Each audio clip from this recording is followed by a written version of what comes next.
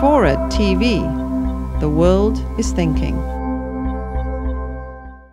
What to me was the central drama and problem of the Bible, which is that God is so incredibly difficult. The Hebrew Bible, that is. Well, we can talk more about that. But he has no self-esteem problems. He's always going around calling himself just, merciful and compassionate, and yet he is very rarely just merciful or compassionate. And he can't go more than a page or two without smiting someone unreasonably, usually. You bring him the wrong incense, smiting. Complain about the manna, smiting. Question Moses' authority, smiting. Mock Moses' wife, leprosy. Build a golden calf, big-time smiting. Date a Midianite girl, smiting. So, there are these moments of great mercy and glory from him. But I think, in the Hebrew Bible, there are too many genocides. There are too many collective punishments. For example, there's one moment which really disturbed me in the book of Daniel, which is that the prophet Daniel has escaped from the lion's den unharmed because God has protected him. And now this isn't strictly the Lord doing it, but the Lord does seem to license it. And after he's freed from the lion's den, what happens is that the men who falsely accused Daniel, as well as their innocent wives and children, are tossed into the lion's den. And the verse says, they had hardly reached the bottom of the den when the lions crushed all their bones.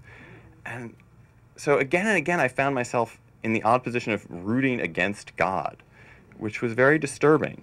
And when I complained to religious friends about how much he dismayed me, I usually got one of two responses. From Christians would say, well, yes, but this is all set up for the New Testament, and reading the Old Testament is like leaving halfway through the movie, and I'm missing a happy ending. And that if I want to find grace and forgiveness and wonder, I have to read and learn the story of Jesus, and which will explain and redeem this all. And I think, and this clearly has been, this is very successful. Christianity is proof that this is a very persuasive argument. And suppose if I were a different person, and if I weren't sort of felt myself deeply Jewish, that it might work on me, but it doesn't. I'm a Jew, and I feel that I can't and don't believe that Christ died for my sins. And even if he did, I don't think that would excuse these crimes of the Lord's in the Old Testament. So the second response comes more often from Jews who razz me for missing the what they see as the chief lesson of the Hebrew Bible, which is that we can't hope to understand the ways of God, and that when we judge him as cruel and petty, perhaps we just don't get it. And this one also doesn't resonate with me deeply, and I find myself finding that I feel like I have several unappealing options. Option one is there's no God. Option two is there's the awful vindictive God of the Bible. And option three is there's some vague creator who's not remotely attached to the events of the Bible, who didn't really do any of the things that are ascribed to him in the Bible, and thus can't be held responsible for any of them. And all of these seem to me sort of unsatisfying in one way. So I was trying to argue my way out of this. And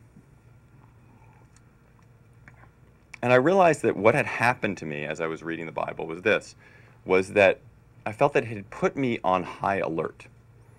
So, I didn't get closer to God in the sense of, believing more deeply in a deity or having an experience of the transcendent. But mostly, so I came to the Bible sort of hoping to be inspired and awed by it. And sometimes I was, but mostly I was just in a fight with it. Mostly I was arguing with God about things. Why are you killing these innocent Egyptian children? What have they done that you, sort of take pleasure, or at least seem to have any qualms about killing them? What wrong did we do that we deserve the flood? Where does that come from? And it occurred to me as I was doing this argument that and forgive the gross generalization here, but that this kind of argument explains why Jews are the way we are, which is that it doesn't seem to me a surprise that Jews thrive in the argumentative professions. Because I think that, the whole purpose of the Hebrew Bible is to argue with it. And the history of Judaism, and it's a history I do not know at all, but as people tell me about it, the Talmudic tradition, the tradition of, sort of scholarship and commentary about the Bible, and then commentary about the commentary about the commentary, is the story of Jews trying to argue their way through a very difficult, confusing, and messy book about a demanding, mysterious, and erratic God.